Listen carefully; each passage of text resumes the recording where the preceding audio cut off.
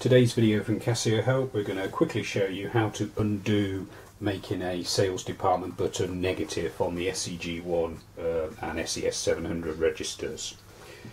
So in the previous video I showed you how to make one negative. To undo that, you turn the key to PGM, then it's free, subtotal, and then 0.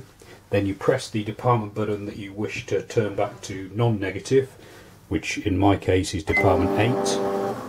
You then press subtotal and turn the key back round to reg. When you process an amount through department 8 now, it just registers as a normal amount. For more information on using the SE-G1 and other Casio cash registers, please visit casiohelp.co.uk or subscribe to this YouTube channel. Thanks for watching.